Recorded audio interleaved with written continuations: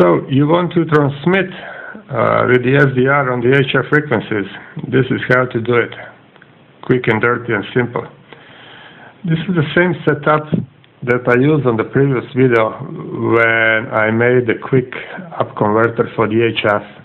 So I have the 64 MHz Canada oscillator, simple mixer, and the LNA for HF amplifier, preamplifier.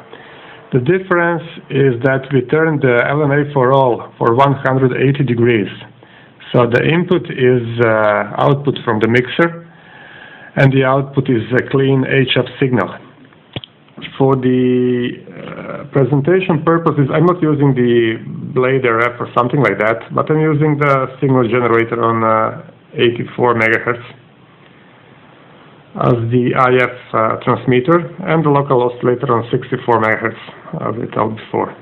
So on the output from the mixer we have three frequencies, even more, but the main three frequencies are the local oscillator on 64, the high side mixing frequency of 148, and the HF frequency of 20 MHz, what we are looking.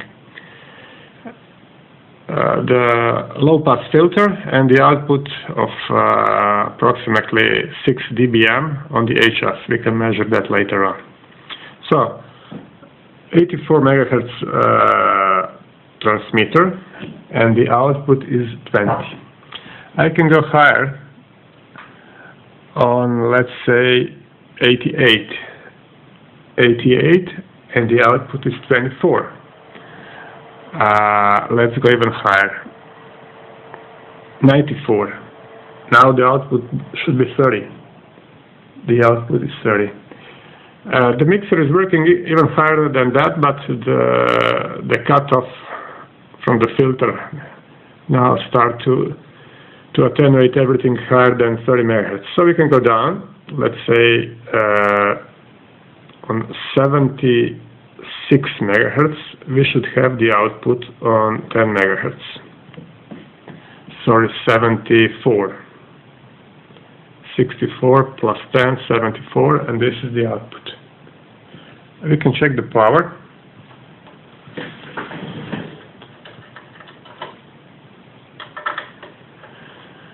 And what we have here, it's 9 dBm, 8.5 milliwatt on the HF.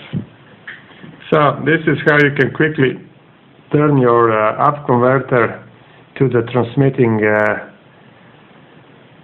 down converter or up converter on the HF frequencies. So using a LNA for HF mixer and a simple local oscillator.